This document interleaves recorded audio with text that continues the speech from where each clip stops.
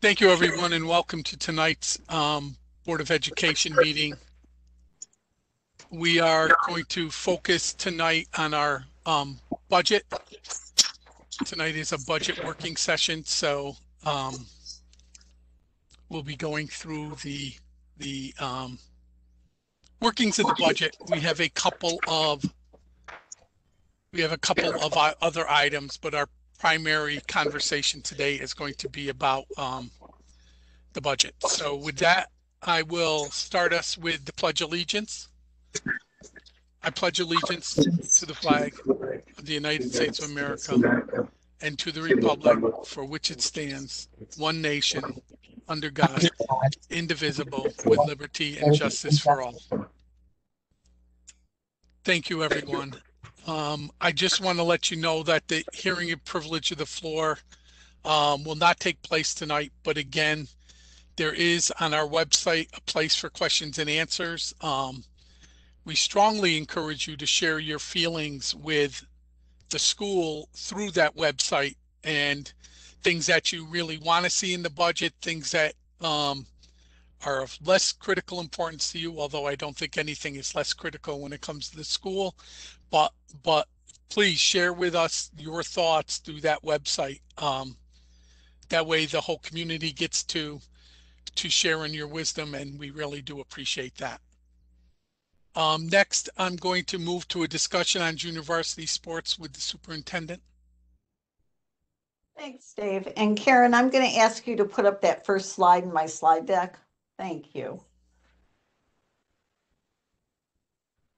So last week, the board had asked me if I would come back and take another look, or actually I volunteered to come back and take another look at the feasibility of us offering junior varsity sports. And to do that, we did a few things. One was we had our construction manager evaluate the fields that are most recently constructed and those still needing work, and then speak to Shaker Flats, who are our field folks, about what was left to be done on the new fields. I talked with Jamie, and Drew also talked with Jamie in terms of the 5 teams that we have. 5 sports that we're playing, I should say, 4 of which require field space, and how we were working that on the main field. And then I'm going to talk a little bit about, or ask Drew to speak about our human resource that's currently required for the time we're spending on that main field. So on our new fields, all the new beautiful fields we've had installed need to be rolled and smoothed before we use them. That is part of what we do to guarantee our warranty. According to Shaker Flats, in order to do that, the snow has to be off the fields. The ground must be thawed at least the first couple of inches before that can be done. And temps should consistently be in the 40s. We're not quite there, but getting there. And usually those things happen within about a 1 month span of time. Our tentative plan is to have our fields rolled, if they're ready, on April 8th and 9th. Shaker Flats will do that work. And if the fields can be rolled on April 8th and 9th, play can begin on or about April 12th on those new fields.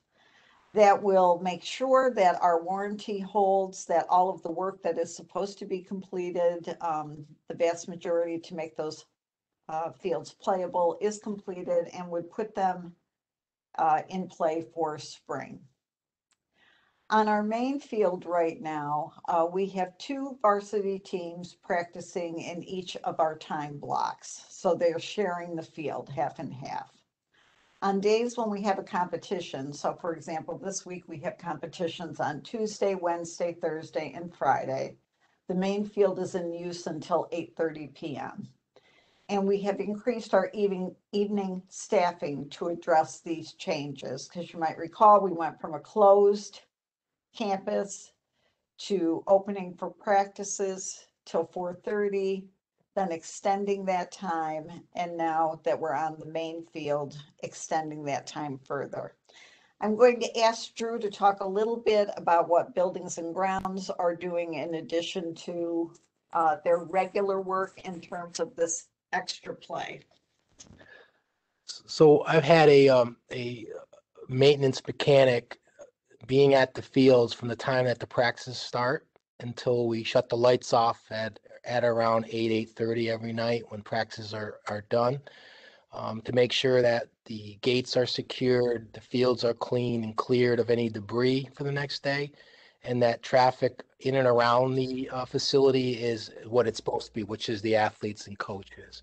So we're going to continue to do that until the end of the spring season, utilizing savings that we realized from not running certain sports. We didn't spend the money and we're reallocating it to this safety and security measure.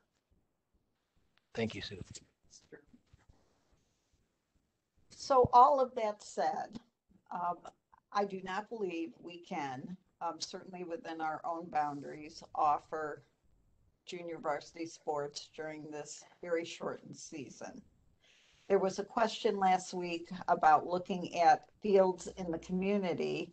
And although that is certainly one idea, I will be quite honest, I did not go out into the community to solicit fields because many of them were still under snow and the ground is frozen. So frankly, I'm not sure I would put my children on those fields anyways. We have our hands full with the 4 varsity sports we are playing, and then we are offering JV in volleyball.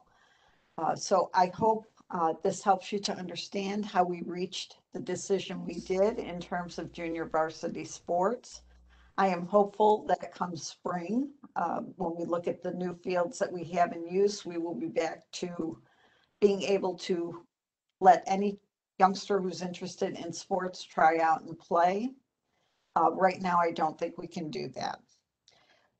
We are going to amend our protocols. We talked a bit about that last week because the protocols in terms of masking and or, I'm sorry, a health check and or temperature check if you haven't done your app for students who are going to play. And we're also going to amend them now because we're working to have spectators in as of March 22nd, next Monday. So that's what I have to present to you in terms of information and JV sports, and I would ask Dave to open the floor to discussion. Okay, so why don't I just open it up and Hal, why don't you go first here? Okay. I'm not sure what much discussion there is. I appreciate all the work that the administrators and the AD and everybody, does, as I've said the last 3 weeks before I started my rant, I guess. So I do appreciate everybody. It's just disheartening. I know all of us are disheartened over the fact that we can't do that for our kids that want to play sports or cheerlead. Again, the only thing, as I said in an email this week to everybody, was that, is there a way in the sports? I get they won't travel with the teams, they won't play with the teams, but is there a possibility of doing a practice squad? I know football, obviously, they're going to cut some kids on the team. I know we had said about the seniors, but I wasn't sure if that was something that still could be considered or not. Other than that, I guess I really don't have anything else I haven't said for the last 3 weeks. So thank you. Kim? No, I really don't have any questions on it. Okay. I mean, it is what it is at this point, and hopefully we'll be back to where we need to be next year. But Yeah. with the COVID, it is what it is. Okay. Yeah, I'm just going through, guys, just to make it easier to speak. So if you don't really have anything, don't worry about anything. Pam?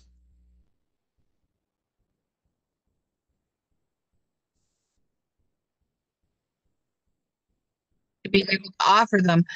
But we're in a very strange situation right now with the COVID and stuff. And what is. Thanks, Pam. Rick? Yeah, it is disheartening, but I appreciate looking into it and trying to make it viable. Were any of the elementary school fields considered?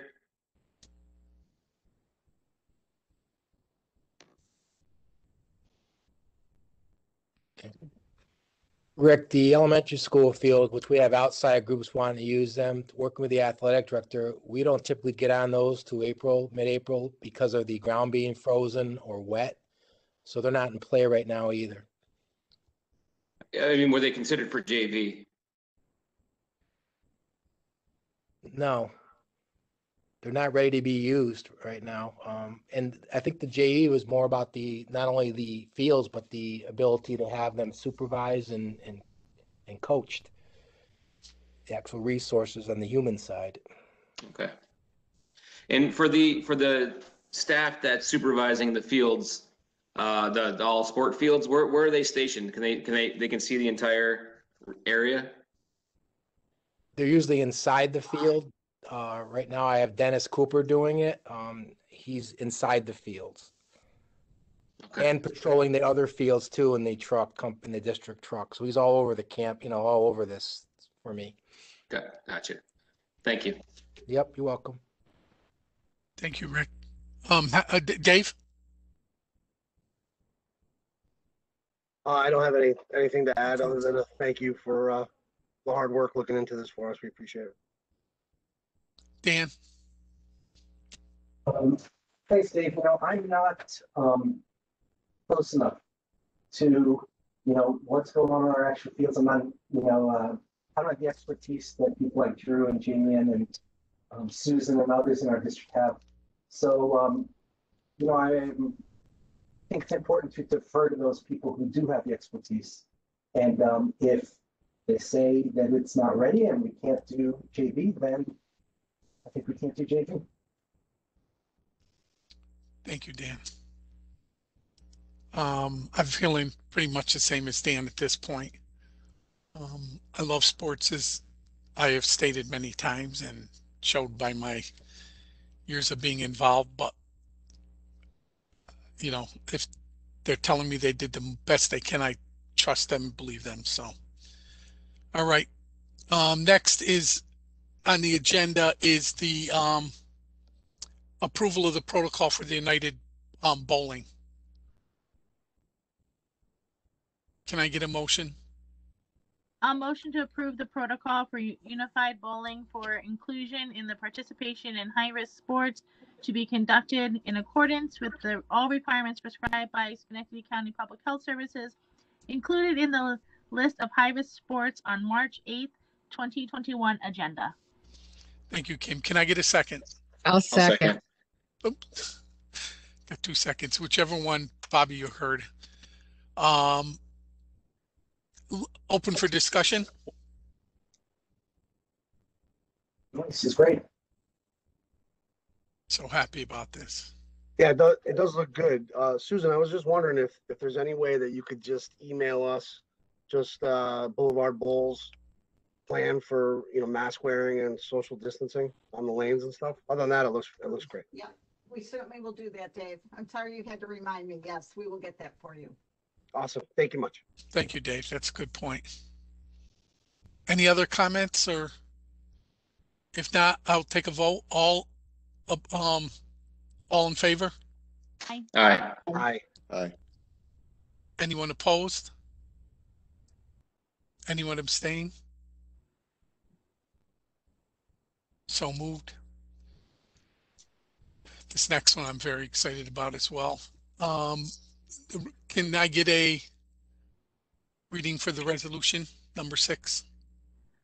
I'll motion to approve the participation in music education to be conducted in accordance with all requirements and guidance prescribed by the Centers for Disease Control. Can I get a second? I'll second. Thank you, Rick. Any discussion? It was nice to see some of our students on the news this week with their instruments, so that was good to see them out. So this does not include the musical, right? Or the musical was already going forward without this, right? There is going to be a drama production. We have a student leader working with Michael Camillo. They're doing a play that doesn't require more than one person to be on stage at a time. They started rehearsals today. It will be video recorded and then available to watch, but not one of our standard drama productions, sadly. But I'll take what I can get. Very proud of them for thinking outside the box to be able to make it happen, though. Me too, Kim. They've worked very hard to get here. Susan, I'm sorry to interrupt. Could you just move your microphone forward a bit?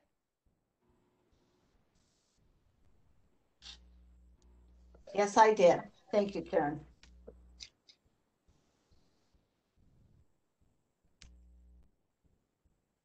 All in favor? Aye. Aye. Aye. Aye. Anyone opposed? Any abstentions? So moved. We have an approval for music education. Next on our agenda is the budget work. So from this point, we will be entering into our budget work session, and I will turn it over for the initial discussion to our superintendent. Thank you, Dave. And thank you, Karen. So it is our budget work session evening. Thank you for moving through those agenda items so we could get on to this. Karen, if you could go to my next slide. Alrighty, so tonight I want to review the list of Board of Ed negotiables and non-negotiables. I want to answer questions that were raised at the March 1st budget study session, and I want to begin a discussion of my budget plan for you. So when I looked back at the notes both Karen and Drew had taken in terms of non-negotiables and negotiables, nothing should surprise you on the non-negotiable list. Our mental health services are right there at the top. Our professional development for social emotional learning and return to school, reading guidance, academic programming, fine arts, advanced placement in college and the high school. Again, all things I would expect. You had a little harder time coming up with things that you saw as negotiable. So we talked a bit about the 5th grade field trips. We talked a bit about new bus purchases, and Hal raised a good question about the textbooks. So I want to talk about those items briefly, and I'm going to start since I have the microphone. And I want to talk a little bit about textbooks. Karen, can you back up? Thanks, dear. Textbook aid is one of our formula-driven aids. And we get $1 for every dollar we spend up to a certain capped amount. So you really want to spend that money on textbooks. As I had written to the board over the weekend, textbook aid is a bit of a misnomer because textbook aid can be spent on software, on manuals, on music, on newspapers and magazines, on materials for the Common Core Learning Standards, on Braille materials. It is not truly just course-specific textbooks.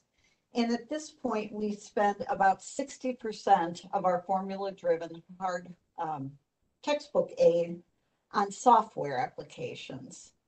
So we are trying to achieve that very thing that Mr. Talbot suggested to us, which is to move where we can to more electronic opportunities for students.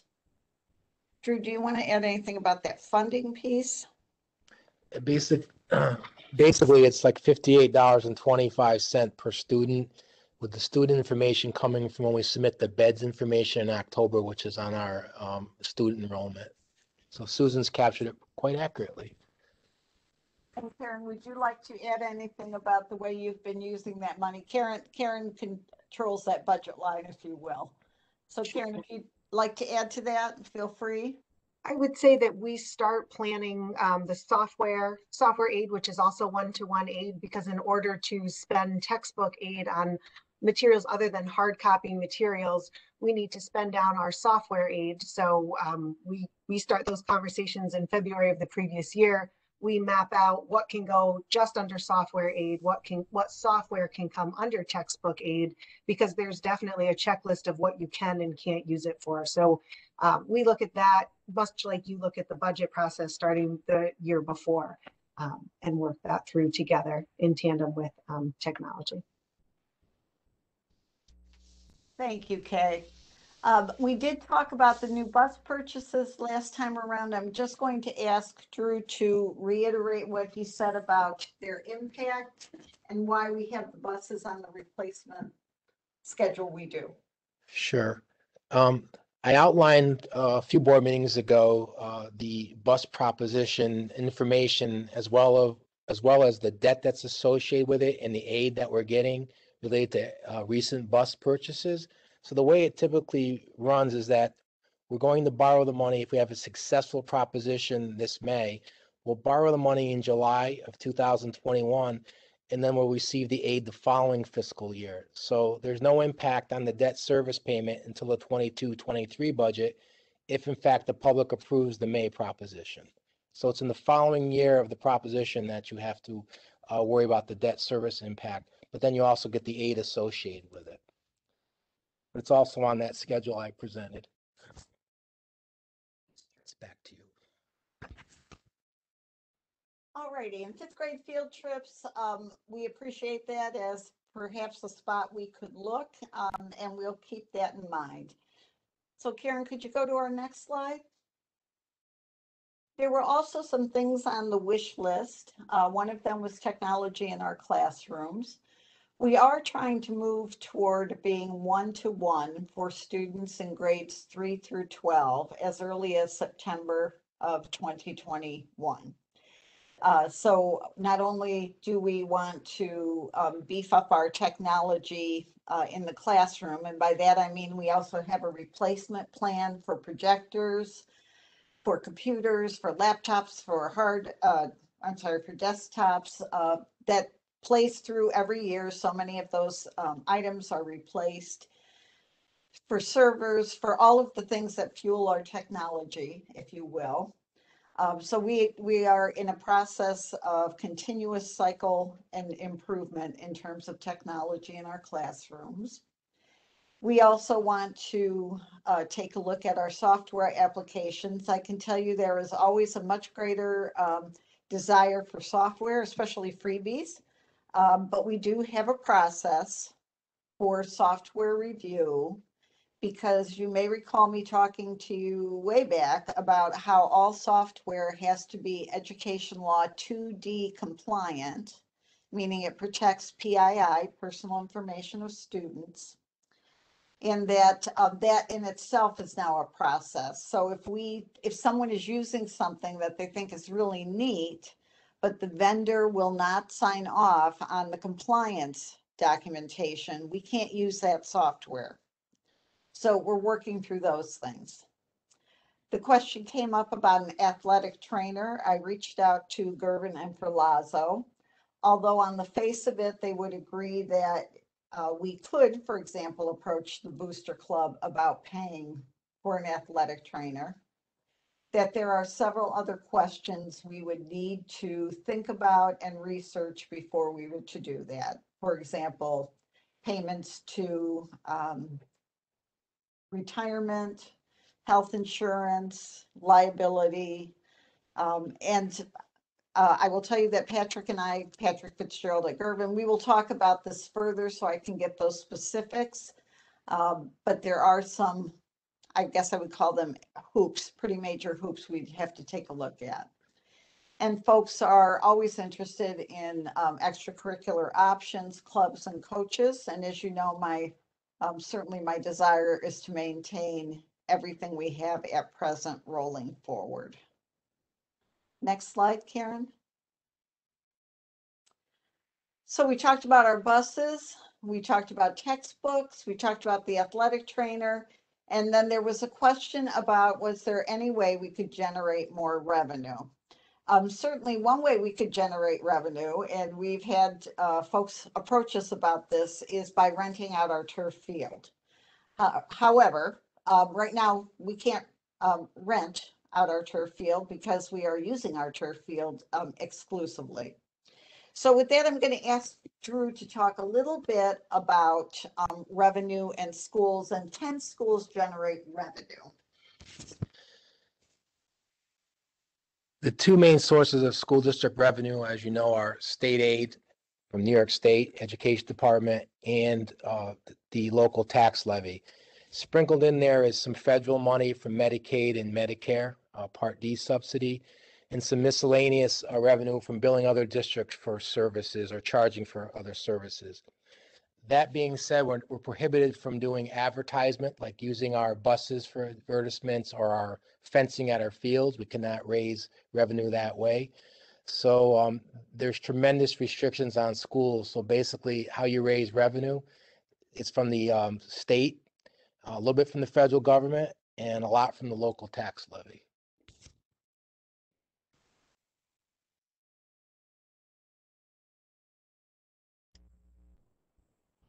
So are you saying you can't rent the all sports field? Oh, no, No, you said you could. Okay. just right now, we don't have any way to rent it to anyone. We're using it so consistently. So it'd be a future revenue source potentially Yes. post-COVID. And Dave, if anyone has any questions before I go on at this point, I'm happy Yep. to answer them. Why don't we open it up if anybody has any questions about these four or anything else you might want. I think my only other one was I'm going to hold it. I'm going to hold it for the next round of. So Karen, if you could put up our next slide. So folks keep asking us what's going to happen in September. And honestly, I don't know. But here are the assumptions I'm making about school opening in September of 21-22. I'm going to assume that all staff and students will return in September for full day instruction. I'm assuming that we are going to need additional support services, both academically and in terms of social emotional support.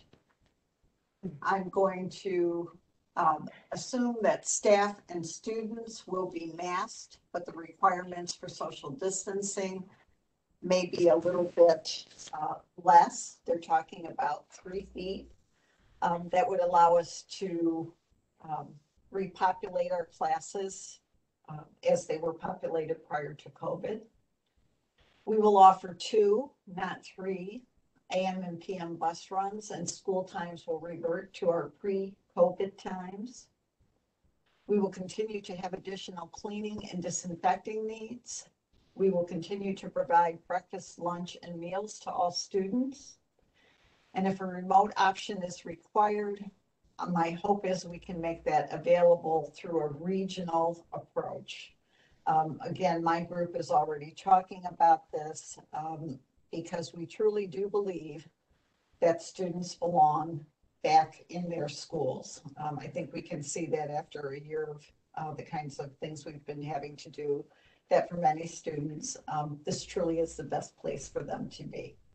So as I started putting together my budget, that will become your budget, that's how I'm thinking about the reopening of school. Karen, next slide. Susan, could you just move your microphone a bit more in front of you? Sure, Karen, I'd be happy to. Thank you. How's that? Okay.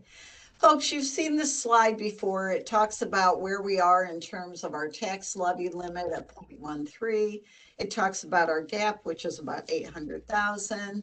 You've tentatively decided to go out over the tax levy limit and cut approximately 400,000. And then at a subsequent board meeting, Dave suggested that we also look at what would it mean if we cut 200,000. Next slide.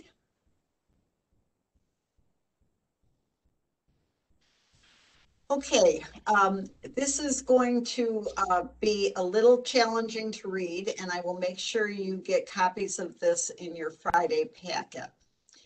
What we're looking at here is what happens to our budget if you cut the 200,000, the 400,000, or in the area of 800,000.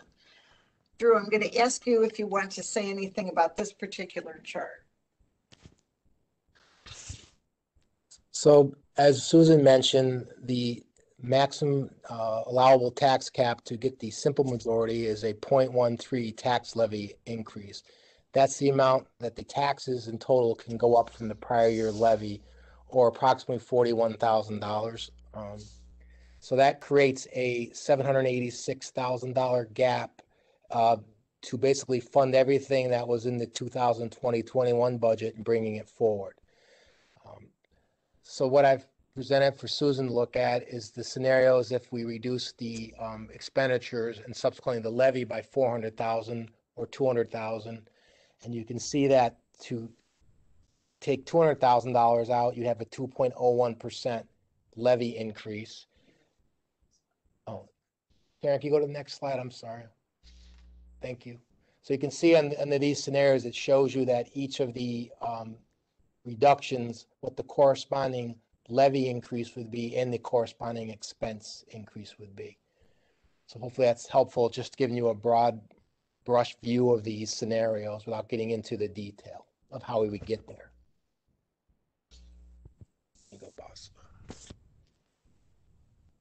So I would ask if you have any questions at this point about this general concept. We're trying to give you the information, what it looks like for each of those scenarios. And I would also just remind you that the tax levy increase is not the same as the tax rate. The tax rate won't be set until August.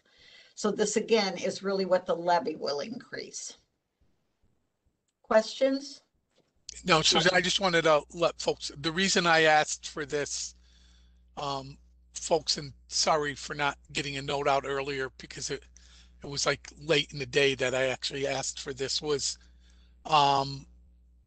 just so we had an idea if when we look at what cuts need to be made, what number we're going to be comfortable with the levy increase, recognizing that we all voted that we all were in support of probably going over the levy. I wanted to know how much of a jump we would have to be making at each of these different various scenarios. And obviously we can ratio value to come up with, you know, something in between, but this would be the basis of that. So that's what was the idea behind it. So in past years, what has been the highest point where we've gone above the tax levy and been successful? Or where do we try to kind of stay in a number bracket range when we're looking at this? We've only once ever gone over that I remember. Correct me if I'm wrong, Drew. In 14-15, we had a 0.27 tax cap, and we went out with a 1.76% tax levy increase. That was the only time that we've overridden the simple majority. We have since I've been with the board, we have had this number in our heads of 2.5 to 3 is never wanting to ever go above that number. Those were in different times, obviously. We have been fortunate that we've been able, Kim, to stay under the tax levy for various reasons without having to do much damage, for the lack of a better term, to the academics and support services that we offer.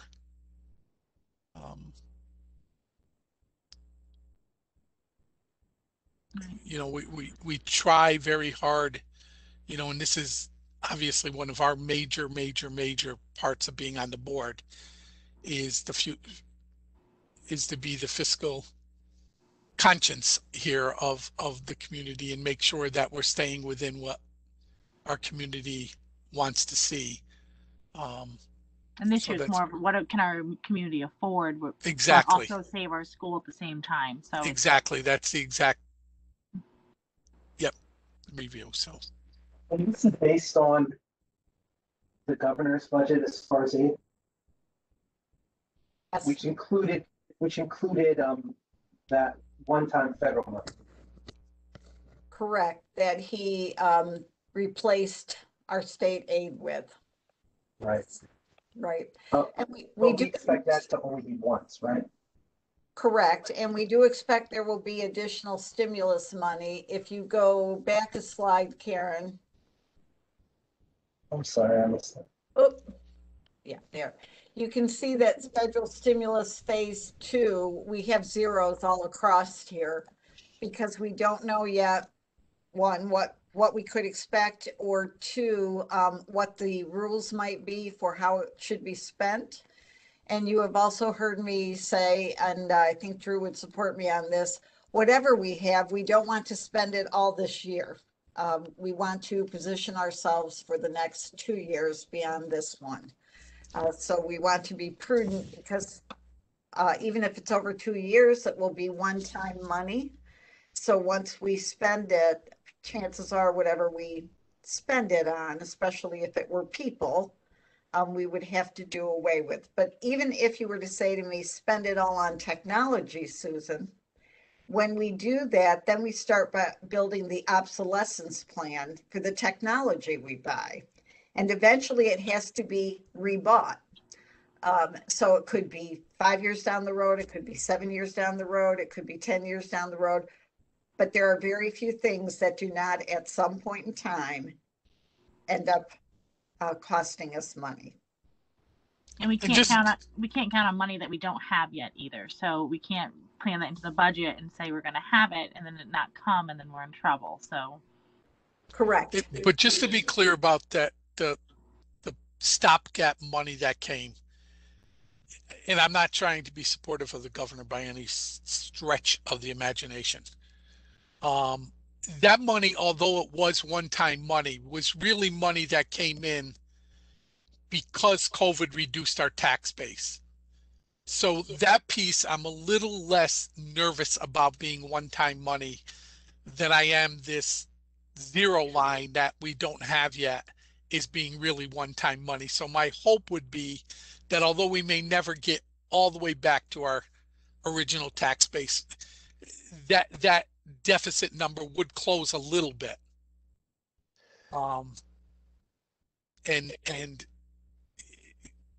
But I do understand where Dan's coming from. We don't want to be bouncing way up and then finding out that, you know, the tax rate is, or the tax generation is still not going to be what it was expected to be. So the state's going to be running a deficit again next year. So Susan's correct, what she's alluding to, that what we do know is that it's supposed to be supplanting or supplementing, depends on what they're going to give us, but some of it's going to supplant, some of it's going to supplement. We do know that some of the money must be spent on academic intervention services. So when that comes to us, it's going to say you got to spend it in this way for the credit recovery or the loss of education that our students receive. So that could be, in fact, hiring instructional staff to get through a cyclical time in our scholastic year. It could be this summer. And the rest of it could be payment to be used over 2 budget years. That's what I'm reading. That's what I'm, getting in discussions with my peer group, that there may be an allowance to use it over 2 budget years. The legislature is lobbying to increase the fund balance from 4% to 8% so that we can set aside another year of this money. But Susan's correct. We don't know. It hasn't come out definitively yet, but this is what it looks like it's coming out at: academic intervention, and then probably 2 years worth of aid. And it can be used on PPE, health and safety, instructional, HVAC. It's a very broad brush of what you can use in that legislation.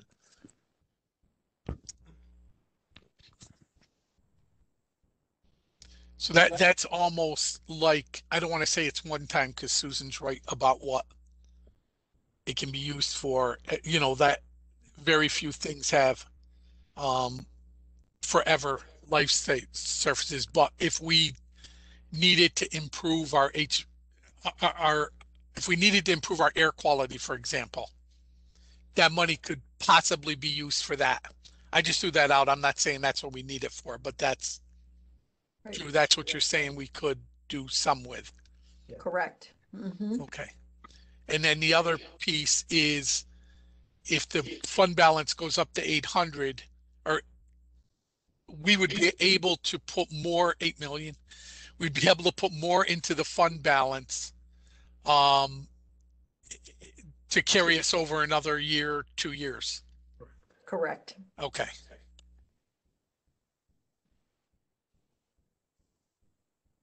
Anything else before I move on? So Karen, if you could go to the next slide, and then if you could go one more. So this evening, I'm bringing you the 200,000, what I'm calling tier 1. And the way I would get to that 200,000 is to not replace 2 full-time equivalent retiring teachers. And I would tell you where that would happen. I would take one of our incoming kindergarten classes. Let me start again. Glendale right now has 28 projected incoming kindergartners.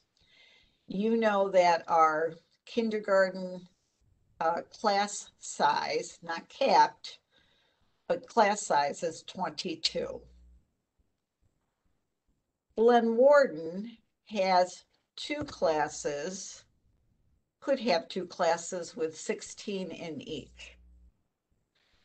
I would suggest we take 6 or 8 of Glendale's incoming K students, and I would be looking for those students to not already have siblings in school. I would be looking at our attendance boundaries. You might recall at one time we moved the attendance boundaries up the hill to put more students into SAC. Well, now I'd move those attendance boundaries back down the hill to move children.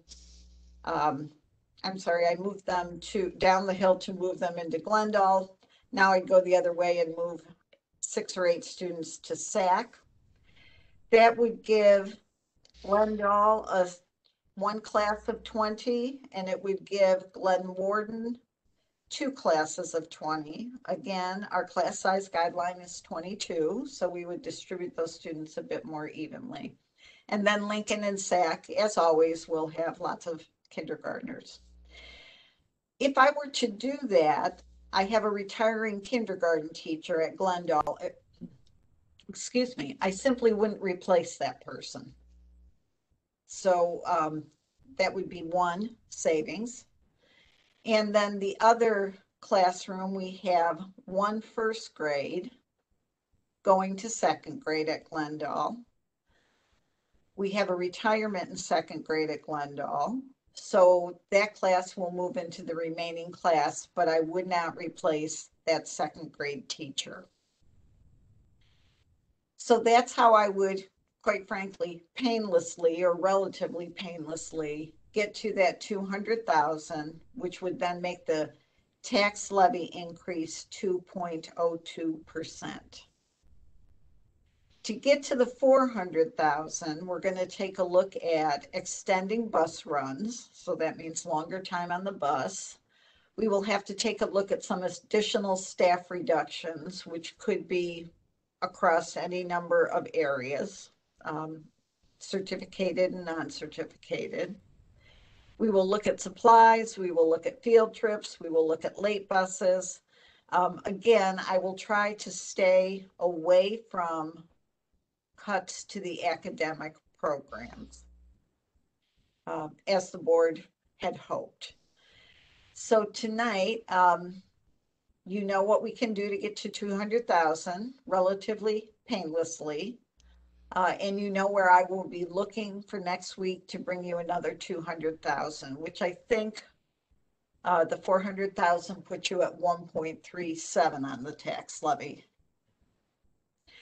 So the other thing you could say to me is, well, what if we only asked you to bring us another 100,000?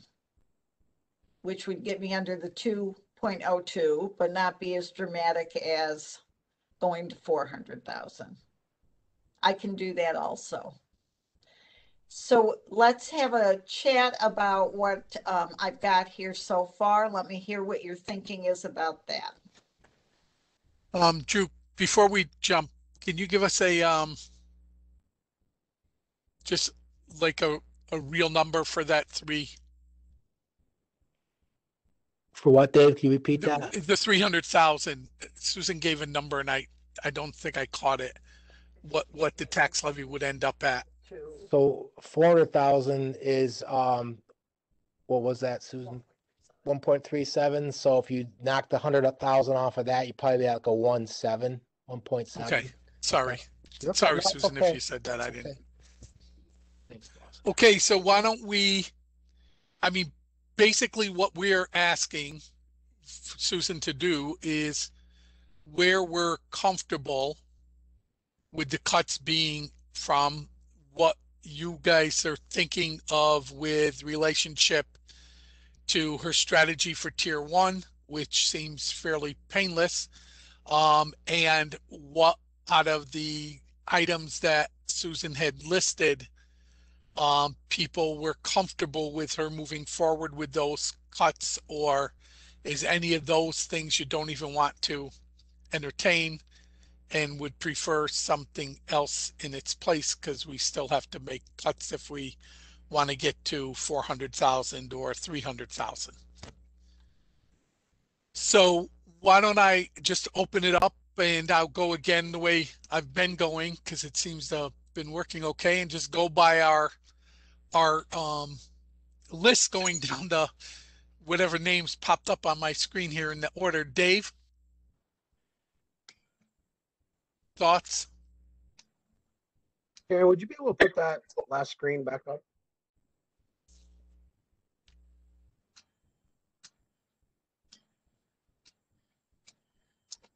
So, I mean, honestly, I'd like to hear more details regarding the tier two stuff. So, before I can really say one way or the other, we'll just have to wait till next week to get a little bit more details on how that stuff would happen. As much as it pains me to lose a couple positions, it does seem to be the most painless for the 200,000. So, I mean, that seems like a no-brainer. But yeah, I'll comment on tier two stuff once we get a little bit more idea of really what that would encompass. Dan? I'm actually, I think, pretty comfortable going at it the 2.0 tax levy, which would mean cutting only the tier one, I believe, right? A little bit more, I think. Dick, can you pop that up, Karen, if you don't mind? Right. Close enough. Yeah, Dan, sorry, it's close enough. The $200,000 budget. Okay. I know it's a little thing, but something like late buses, it kills me to read that because it means people without reliable transportation can't stay late for extra help, can't stay late to participate in after-school activities, clubs, sports, things like that. I mean, all these things we go down the list are tough to cut. I hate seeing that go.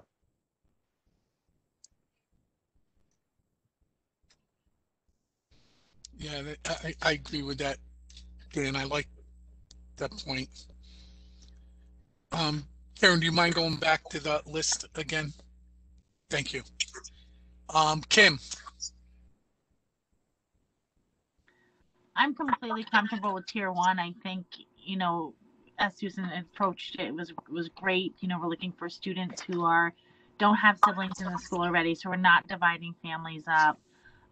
So I'm really comfortable with that. We're just not replacing those teachers who are coming back, and that just seems seamless almost there. I mean, it's not really seamless in the grand scheme of things, but it's an easy one there.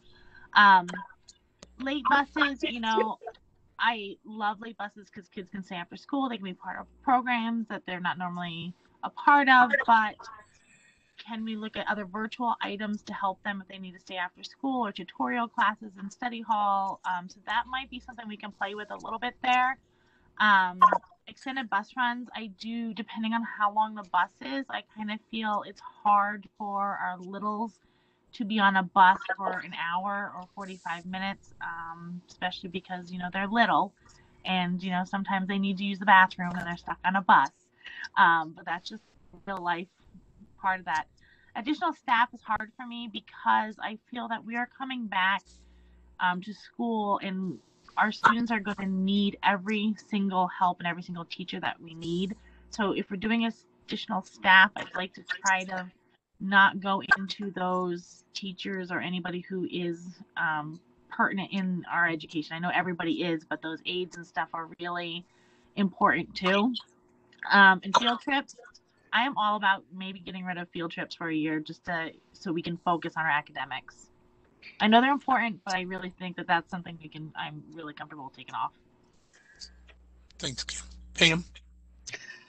I have been through getting rid of all the tier things too, the tier 2 things more than once in my tenure on the board.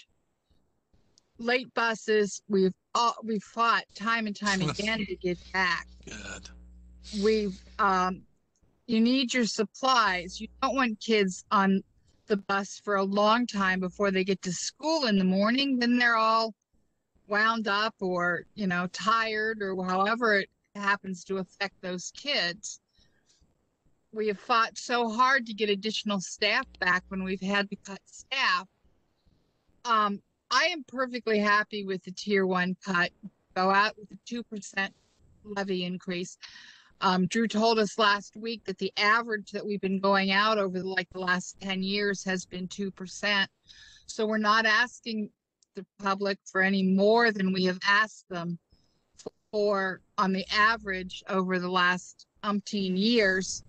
And I really have no problem whatsoever with just doing tier 1 and calling it quits. Rick? So I feel like we might, over the last, 6 months, we've seen a lot of teachers retiring through our agendas here. It'd be great to see if there's additional opportunities to not replace retiring teachers, since that seems so painless to everybody for now. And then should money start to flow back into the district, we can hire and replace those teachers. So I would like to see if there's additional opportunities there, and if there is, perhaps that would get us closer to the $300,000 or $400,000 that we're looking for. Because none of those tier 2 things are very exciting to me to lose at all. But I would like to be below 2. The 1.7 is attractive, so I would definitely be interested in seeing Susan's $300,000 tier. What that would look like. Thank you. Al? So Susan, right now we're looking at the 2 teachers you had said would be from Glendale. Correct. That's where those sections are. And then the kids that we would have to take from Glendale to put to the other schools, would they permanently be placed there, or Yes. would they wouldn't? Okay, so they would still be there, right? Correct. Yes. Once I move them, I wouldn't move them again. Okay. And not ever wanting to talk about raising taxes. I know it's a very touchy subject, especially in Scotia Glenville, but just for giggles, what would it be, Drew, if we went out at, we don't want to cut anything from our budget. We know times are tough, but we don't want our kids to be hurt anymore. What would the number be, if you have an idea of, what would the average per household be if we went out at trying to just balance our budget and said, this is why we're doing this? So Al, as you know, the 2.66 was the levy we would need to do if we went out with this year's budget rolled over into next year's cost. The tax rate's about $23 per thousand. The average house of 160,000. You take the 160,000, divide it by 1,000 and times 23. That's what it costs per household. And I'll be providing that as we move along the budget process as the average cost to a house. So it could be $7 per household, 10, whatever, depending on it is, but it gets down to, it's on top of what they're paying now. So we have to be very careful when we look at that impact on a household. It's on top of everything else they're already paying. And that's how people tend to look at it. So, okay. Okay, thank you. Just was curious what that number may or may not be. It gets really tricky because the difference between the tax levy and the tax rate. It's not usually lower though, right, Drew? On the, okay, yes, it can, Dave. Typically, because of the assessed value growth in the That's right, district, the value growth. Yep. as recent as last year, we had a lower tax Yeah. rate than the tax levy, I believe. Yeah. Who did I miss? Me? I guess it's me. Okay, I'm a little bit like Dave with knowing a little bit more about the additional staff. I definitely don't want to extend bus runs again. I remember when we extended bus runs and kids were on the bus for like a ridiculous amount of time. I don't know what supplies we're talking about, so I don't know what that would entail. You know, I have a love for field trips, having been on them. If there was one thing here I kind of would accept, that probably would be it, but I don't want to be thinking that I don't like field trips, because I really do.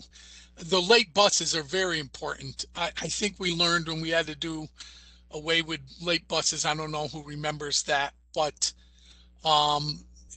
we were not able to get kids in clubs because they didn't have a way to stay after school. They weren't able to go to tutoring. Susan, correct me if I'm wrong, we even had to change the way we did detention because kids couldn't like stay after school. I'm comfortable, and I hear what Rick's saying. I don't know if there'd be a way to not fill another retiring teacher. I know you've already built into this a reduction in the cost of replacing top tier I don't want that said that wrong. Teachers that are at the highest level of their tier income with teachers who are just starting or in the middle of their tier income. But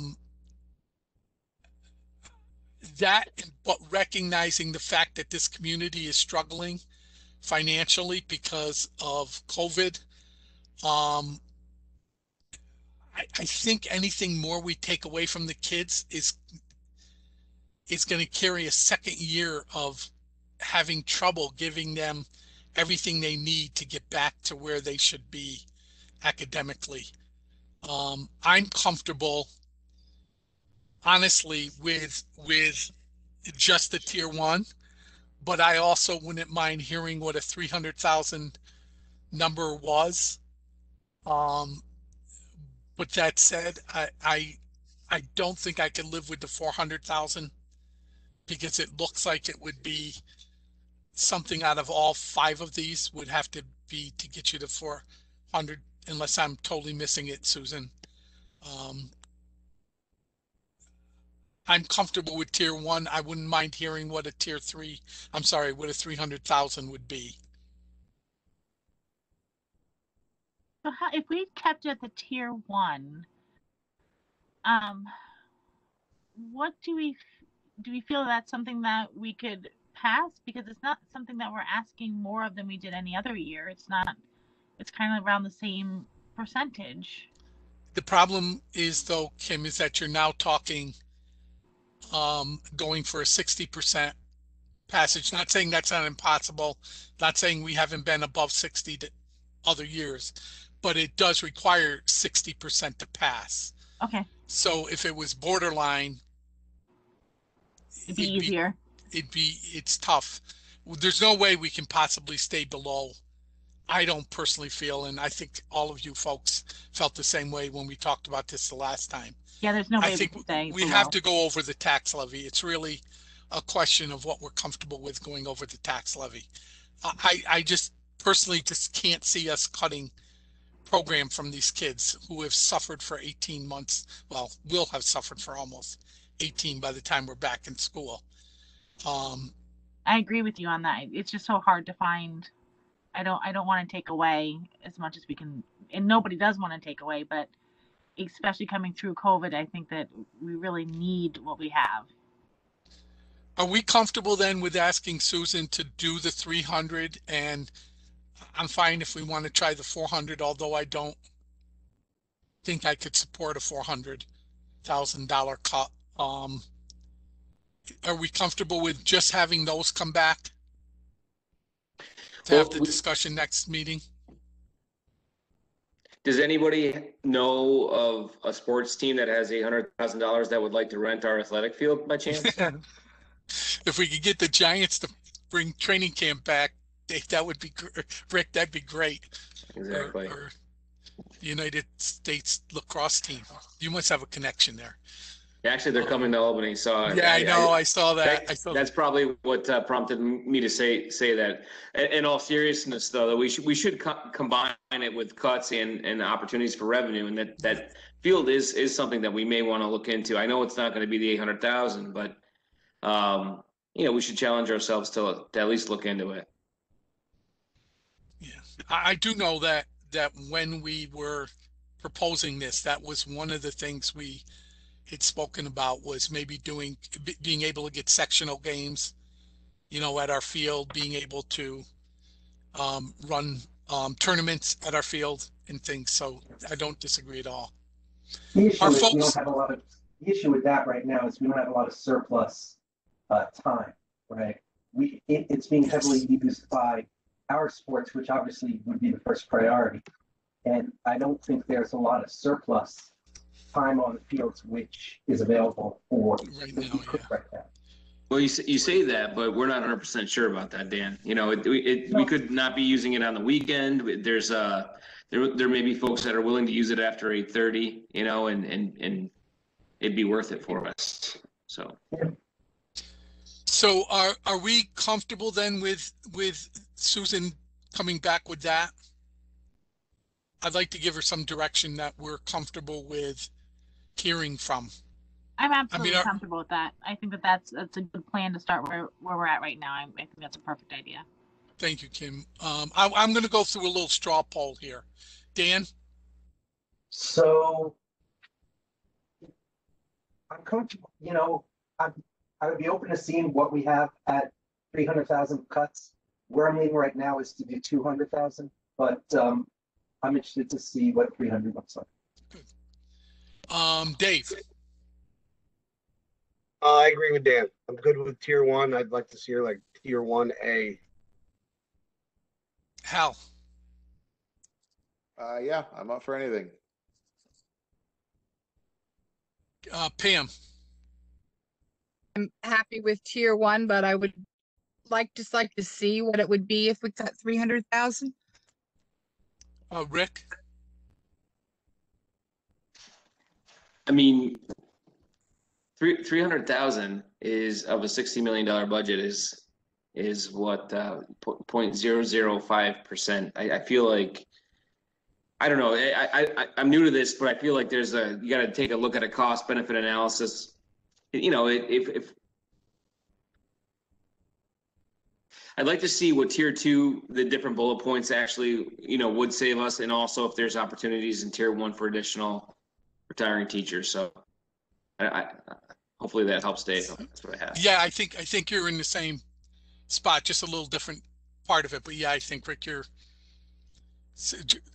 I hear what you're saying. I think that's fine. I think we could do that with Susan. I didn't forget anyone, did I? Pam? Got you, didn't I? My name's just flipped on my screen for some weird reason. I feel in the same way. Susan, I think what we're saying is that, you know, if you can look to see if there's anything more with teachers, I'm sure you did, but if you can bring back your thoughts with that, and or if you do find something. The other thing is if you can give us a little bit more detail about your cuts here, but it sounds like we're comfortable with landing a little bit around that 2 mark as opposed to um really dropping down much further. But if you can give us like kind of idea of what excuse me, those two tier 2 cuts would be, um I think we're thinking of landing in that place. And you know, like Rick and others, other people have said, you know, maybe there's something in that upper tier 1 that could be also adjusted. But does that kind of give you a direction? Yes, thank you, absolutely. I think, Okay.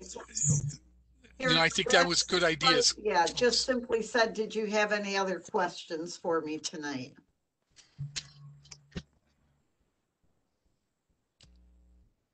But I appreciate all your work looking into this. It's not an easy thing to do, but I feel that you guys kind of have more knowledge what can work to be cut there than those of us who are like, no, we want to keep that. And you give us some good reasons why things need to be cut. So I appreciate it. Thanks. Yeah. So we have 30 people that have been on this call outside of the board. And I would ask that each of you that have comments or statements or thoughts or questions to honestly please use that opportunity on the website to share those with the school and with the board. I can tell you from past budgets, it's extremely helpful to hear that. It has a very big impact on the thinking process. I do want everybody to know that the budget process is far from done, and you will have an opportunity. We will be doing a public hearing of some sort in which the public will get to express their comments on the budget. You know, sometimes we do it in small work groups, sometimes we do it in one big giant one. We'll see how that works out, but we will have a public hearing. I'm not promising again, because I did promise before, that we can be in person, because it's beyond my control. Some people test positive and we can't end up doing it. So I'm hoping we can. Can you put the agenda back on, Karen, if you don't mind? I just wanted to say thank you to everybody, both at the administration and the board level, because I can tell the thoughts that everybody it's gone through to try to think about this. I think next week we'll have some more data, more information that we can really buckle down on. Hopefully we'll have some information on the stimulus money as well. That'll give us a better idea of some of those things that may not be reoccurring immediately expenses that we could do, and also savings that we could accomplish. So thank you all for a very productive work session. I hope Susan, Drew feel the same way, and Karen. And with that, Susan, I was going to turn it to you, to your regular report. Actually, Dave, that will cover it for me. So if you'd like to move on to the report of staffing, do have a recommendation for staffing tonight. This is kind of a quirky thing. Karen, I'm going to ask you to jump in if I leave anything out. We have determined that we have additional students at SAC and Lincoln who need academic intervention services between now and the end of the school year. We have a teacher who's been out on leave, who thought they would be on leave through the end of the year, one of our reading specialists. But as it turns out, she's ready to come back to work. By creating this full-time position between now and the end of June, We keep the substitute teacher who's in for the reading teacher in place, working with the children she's been working with. And then we bring back our teacher from leave, and she becomes the person who provides those academic intervention services at SAC and Lincoln for the remainder of the year. So this position goes away in June. It is truly a short-term position. Karen, what didn't I say about that I should have? You explained it perfectly. Okay, so that's what we're asking you to do, is to create that position for us, because I can't bring someone back if I don't have a spot for them. So I'm asking you to create that position, and then we will bring you the person who will fill that position most likely next week. Thank you. Can I get a motion? I'll move that the Board of Education approve the creation of a 1.0 FTE elementary AIS position for the period of March 22nd through June 30th, 2021. Thank I'll you, Pam. second. I'll Second. second that. Yep. Kim, thank you. Any questions for Susan on that? Hearing no questions, all in favor? Aye. Aye. Aye. Aye. Aye, thank you. Any opposed? Any abstentions? So passed. Thank you. I think that's really great that we can do that. Other business. Does anyone have any other business they'd like to bring up at this point? I'd like to just chat about one thing if we can. I know there's some attendees that are anxiously waiting to hear about Fall 2 cheer, which we had talked about having on our agenda, but I don't see it here. Correct. Oh, Dave, you were missing. That's right. You were not in the previous session. Susan, is there anything you can? Well, maybe just to let some of the parents and stuff know, what, because there's a lot of misinformation, miscommunication amongst, Yep. admin and parents and kids, and there's some anxious children sitting by listening, waiting to hear what we're going to say. So, it's probably better to do it publicly so that at least they know where everybody's coming from. So I will relay to you how I believe this situation played out. Coach Kaylee needs 8 cheerleaders to do the type of stunt cheerleading that we do in competition. As of early last week, we had 5 young women who were interested, and we put out an all call through our physical education classes for any other students who want to cheer. We did not get any other students who wanted to cheer. Some of our students who were cheering are now playing other sports, which I'm sure became part of the challenge for them, they just don't fit into the schedule. Although Coach Kaylee was willing to coach 5 students, as she pointed out, we couldn't do competition stunting with 5 girls. We need more. So she and Mr. Rockhill had a conversation, and we decided we would not offer cheer in Fall 2. When this first came up with the board, one of the things that the board had shared with me was that particularly our seniors were concerned because they needed film footage or would choose to have film footage as they applied to colleges of their cheering. Perhaps to help with scholarships or participation at the collegiate level.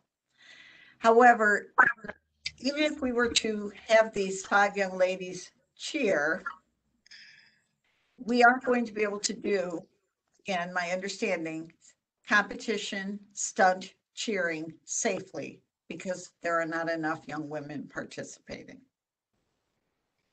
So based upon all of those things, we determined that we would not offer cheer in fall 2. All right, so just one quick question. Fall 2 cheer is not, I'm told it's not competition stunting. There is no stunting. It's sideline work only. Which would somewhat negate that safety thing that the AD had brought up, the safety concern. And again, I don't know enough about cheer, and I apologize for my, I'm remiss to say I don't know enough, but just so that we have everything on the table, so everybody knows exactly what we're dealing with. And like I said, we're told that fall 2 cheer is sideline only, no stunting, that they've had 5 in the past. Football last year had many games where they had 5 cheerleaders. So I just want everyone to be on the same page, parents and students alike, when we say you girls can't compete. Oops, I'm sorry. I'm happy to go back and have that conversation with the AD and Kaylee, since they are the folks who gave me the information I have, Dave. And it was very clearly presented to me as stunting. Again, if we're talking about sideline, I guess what I would call more traditional cheering, that was not what was originally raised by the board. But at that, I'm happy to go back and have the conversation with Jamie and Kaylee again tomorrow. Okay. I mean, I listen, I know it's more work. Misunderstood. No, I mean, I know it's more work in the middle of a budget, and there's tons of stuff. But I mean, these girls have, 3 of them have worked their entire high school career to try to be able to participate in this for us this year, and to represent their not only their sport, which they're so emphatically psyched about, but also our school at events that other schools may have their own cheer team there. So I mean, we're just trying to cover all our bases so these kids know that like we went to bat as much as we could for them, and the school did everything they could. Sometimes it just doesn't work out. So thank you very much. I appreciate it. My pleasure. Thank you. Rather than waiting a couple of weeks, is it possible for the board to approve cheer tonight? And should you find a way to do it, we don't have to wait 2 weeks? You wouldn't wait 2 weeks anyway, Rick. We would vote on Monday, but if in fact something could happen, I will do what I traditionally do, which is give people the authority to start in advance. Wonderful. But we're back on Monday. We're back next week. Even And 1 week, truly, 1 or 2 weeks. I'm used to the 2 weeks, but you're right. So, but I just wanted to hear that. That's great. Thank you, Susan. That's great. Sure. I think game film, because I'm assuming that was referred to what I said, has more to do in stunting with form and cadence and voice and pitch. So I get that fact of the whole stunting, but I've seen videos online of Scotia cheerleaders stunting with 4 cheerleaders doing it. So, I wasn't referring to they only can do this with stunting, but sorry, I should have been more clear, I guess. But game film has a lot more to doing than pyramids, as most athletes and cheerleaders know, way more than I do about cheerleading. But I just think big picture, it's you're taking those 5 girls and you're saying, I'm sorry, we can't help you. We can't even let you do sideline cheerleading without stunting safely. I think Susan's got a plan. I don't think we need to. She's going to speak to the coach and let us know what the coach feels and what can be done. So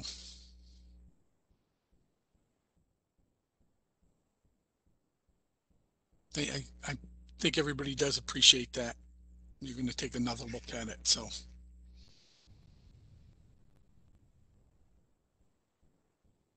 Any other business? Dave, I'm sorry to do this, but I feel like we're being asked to beat a dead horse. We have gone through this stuff with the cheerleading several times, and Susan has done her best and talked to all the people, and they have come with a decision that we should not have fall to cheer. And I really think that we should end it. We should say, I'm sorry.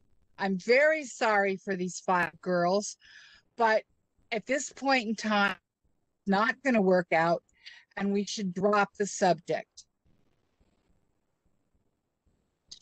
You know, Pam, it is important at some point to drop subjects, but if some of us on the board really want to express the way that the community is relaying to us what's important, especially during this time, it's important to be able to talk about it in this forum. So I would disagree. I don't think it's a dead horse. I don't think, and sports in general is maybe we're really talking a lot about it, but that's what's on the table right now. We do need to get the budget and really spend a lot of attention on that. But you know, there's a whole big pie of students, and sports is part of it, and we're gonna move on to other stuff, I'm sure, over time. But I disagree. This is not a dead horse, and it's important to one student. It should be important to all of us here on the board. If it's just one, that's what I have to say. Sorry. Thank you. I hear you, Rick. But the one thing I do want to say, and I don't disagree with what you said, but one of the key pieces is parents have got to start going through the channels that they need to go through, which is to the administration and not through the board, because messages get confused when it comes to us. If the messages go directly to the administration, email, online, like I've said probably 140 times, and people are tired of it. There's both a public record of it, but also the very clear, concise, their words coming to us, and we could advocate for that, and there's no problem with letting us know as well. But we really need people to start communicating directly through the channels that make the biggest impact. And those channels are the administration and the school website. That's really where people have got to start communicating, because that's where that way the direct message is being heard. I think everything everybody said is correct, but I just would hope we can start moving in that direction where we're not conduits of information. We're not conduits for people's concerns, because it isn't direct message to the administration is going to get a lot clearer response and a lot clearer action than coming, through us to them. And really is the way, clear communication would happen. I But I do hear I couldn't agree more. I couldn't agree. To everybody on the board, not just an email to one board member. But if it's important enough for one board member to know these specifics, it's important enough for all the board members to know these stuff. Yep. Agreed. Okay. Any other other business? Any other business? Okay. If not, I would remind everyone that we are meeting next week. I'll ask Susan if we could send an email around midweek to see where folks are with the potential of being back in person, and the comfort level everyone has. Remind folks that the hearing and privilege of the floor is not happening tonight, but we do, as just about everybody is so stated, please use the communication lines. We really appreciate it. And we'll meet next week. Next week is a regular scheduled board meeting that will have school board business, but in addition to that, a section of that meeting will be dedicated to continued work on the budget. Do we have a need to go into exec session? If I'm hearing no one speak up, then I will ask for a motion to adjourn. I'll motion Thank to you. adjourn. Thank you. second?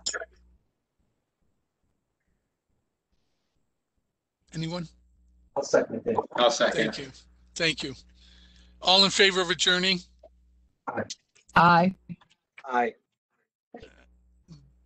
Anyone against adjourning? Anyone abstaining from adjourning? We are so adjourned. I hope everyone has a safe and healthy week. Talk to everyone again on Monday, or see everyone on Monday, one or the other. And be well, be safe, and talk soon. Bye all. Thank you all.